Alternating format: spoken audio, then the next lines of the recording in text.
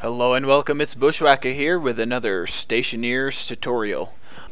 On today's episode we're going to be setting up a system so then you can capture and compress your gas so you can use it later. So the first thing that we need to do is we need to build a couple things, which I've already done here. You start out with some pipe, so we need some pipe. We're going to need a pressure regulator, a couple gas tank storages. We have a passive vent and an active vent.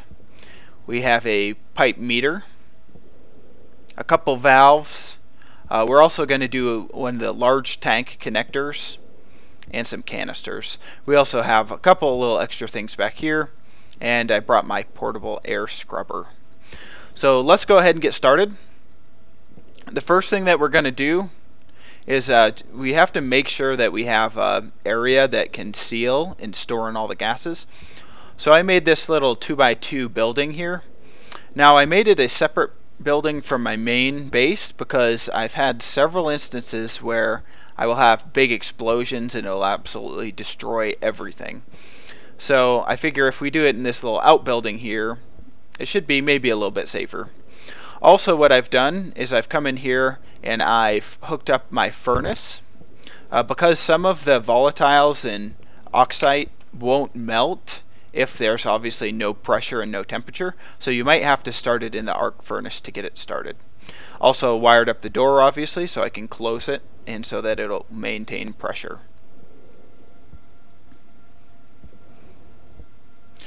The first thing that we need to do is construct our gas tank connectors. So we're going to grab these guys, or gas tank storage. We'll come and place all three of these right on the side of the building here. Just like that. Okay, now that we have all three of those built, we can go ahead and start working on the rest of our piping. Next we're going to need our valves and some pipe. Now you can't place valves directly next to these connectors, so you have to place one thing of pipe. Then we can place our valves down.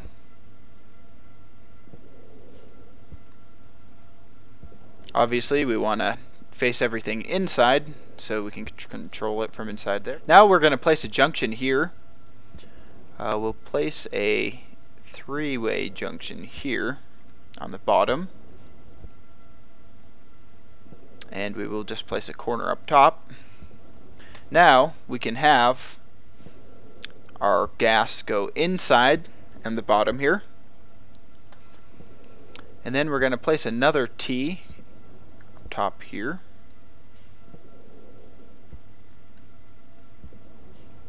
And you'll see why I'm doing this here in a second.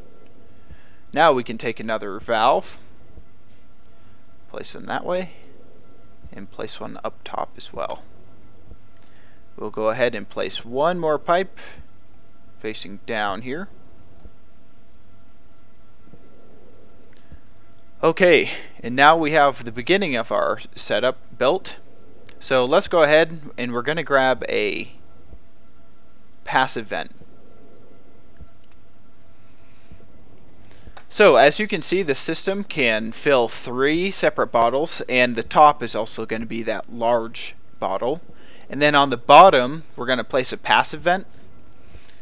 This is going to allow us to completely drain this system so we don't accidentally put like hydrogen in our breathing air, or so we can just keep everything as pure as possible. Now before I build the top, we're going to go ahead and actually change this up just a little bit. We're going to take our pipe wrench and we're going to make this another 4-way junction and place a single straight pipe onto the side here. And on that single straight pipe we can place our pipe meter. There we go. So now we have our pipe meter. Okay, I'm going to go ahead and finish up this top piping here. Now you can see these pipes, they are like self-sealing, so no matter what, if you kind of just leave it open, it's not actually open, it's actually every end piece that you place down is closed. So you need to remember that. That's why we had to put that passive vent on the very end of it, because that allows it to be open and vent to the outside atmosphere. Now we're building this pipe across here, so then we can get to the other side of our building and that we can connect that large tank. Okay, now that we have this pipe all along the back here, we can go ahead and grab our large tank connector. So tank connector. We will walk into here and we will connect that up. The final couple things that we're going to need for this build are our active vent. This is going to allow all of the air in this room to be sucked into the piping network. And we'll also need our pressure regulator, and that will allow us to set a very specific pressure that these bottles will get pressurized to. We're going to go ahead and place our active vent right there. Low. So now that we've placed our active vent down, we can grab our pressure regulator, and we will also grab a couple pieces of piping here. Now we can't place this pressure regulator directly next to our active vent, for whatever reason that is. So we'll place it over one more, and we have to place piping in between. So go ahead and place a piece of straight pipe.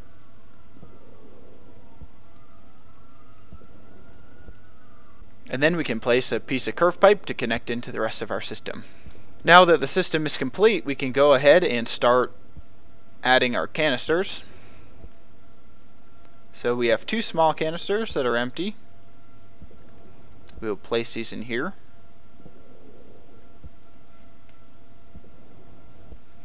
And we have one large canister, or portable tank. So we will bring this inside.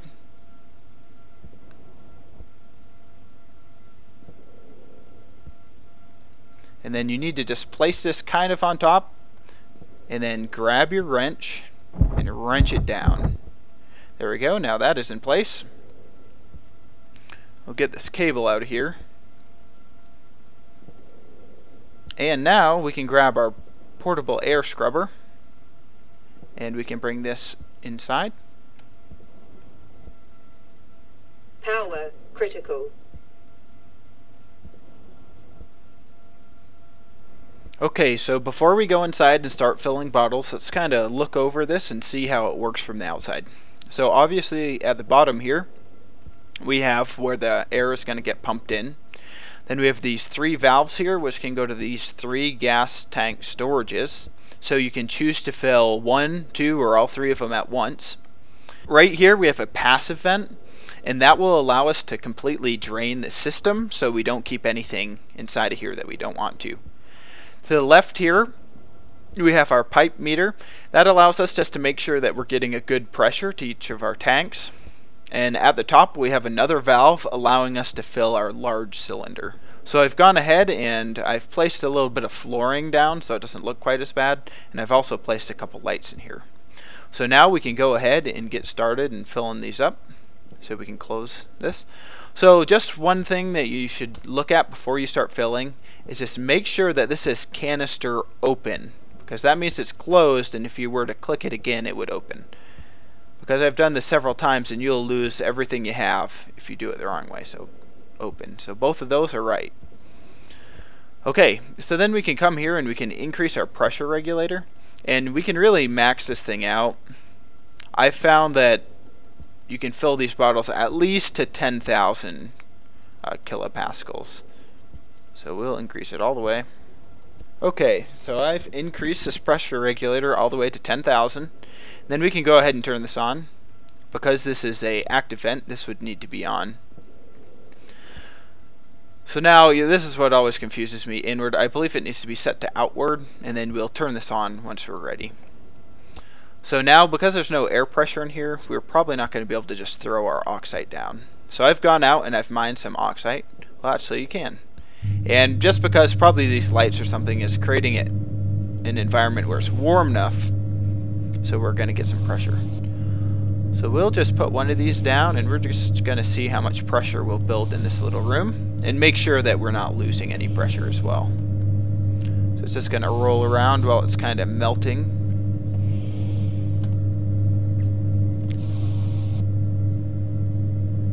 Okay, and while it's doing that, yep, we can go ahead and we'll grab our tablet here. Yep, let me grab my other one.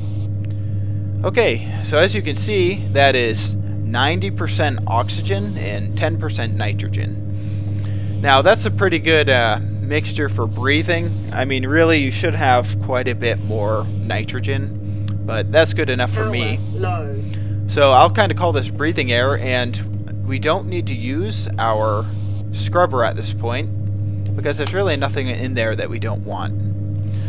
So now that we have our pressure set, we can go ahead and remember the top valve that goes all the way over here. This bottom valve is our drain, so we want to make sure both those are closed. And we'll go ahead and fill this middle bottle here. So we'll open that up. Okay, so that valve is on. Obviously, if it's kind of crossways, that means it's closed off. If it's in line, that means it's on. So now we can go ahead and turn this vent on. And that's going to rapidly start draining the pressure in here. And you should see the pressure of our bottle start to increase here. Okay, and as you can see, the pressure here, you have to get out of the way of our furnace here, is 2947, so we can go ahead and we can fill this even higher. So it looks like we're going to be able to dump all of these on the ground. So we'll drop this one. We'll go ahead and also drop this one right on the ground. And again, we can just open up our tablet, make sure everything's all good, which it is. We'll let these guys roll around and get sucked into our tank here. Okay, and with all three of those completely emptied out, you can see that we have a total of 9,382 kilopascals. So now we want to make sure that we close this valve here, and then we can go ahead and we can grab our canister, Critical. and you can see that we have 9,382 kilopascals in there. And then you can use this for a variety of things. So we can drop it on the ground. So my jetpack is actually a little low, so you could actually use this for your jetpack. I'm sure you could use this to breathe. Yeah, we can try that. So let's go ahead and put this in my hand. And I'll switch it out with my air tank. There we go. And I'm breathing and everything is doing just fine. So that works perfectly. Now that we're all done filling, we can go ahead and drain this excess pressure. And as you can see, we have still that 9381 in here. And when we go to fill our next bottle, maybe we don't want any oxygen or nitrogen in there. So the best way to make sure everything is completely drained out is I like to leave my active vent on and my pressure regulator set. And I'm just going to open up all my valves here. And then at the bottom here, we can go ahead and open our drain valve. So once we do that, that'll start draining stuff outside, and I can show you that. So that, yeah, that's just going to make sure all of our gas here is just drained to the outside. Now it is a little wasteful, but it's what we have to do to make sure that we have nice and clean pipes. So now it's still slowly draining. We want to make sure that this gets all the way to 0, and I even let it run a little bit after that. Okay, as you can see, we've lowered it all the way down to 0 kPa. So we can go ahead and close all of our valves again.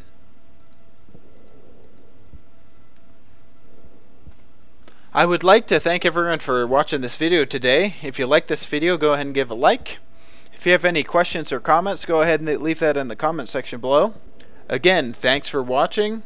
Hopefully I will see you again next time. Bushwacka out.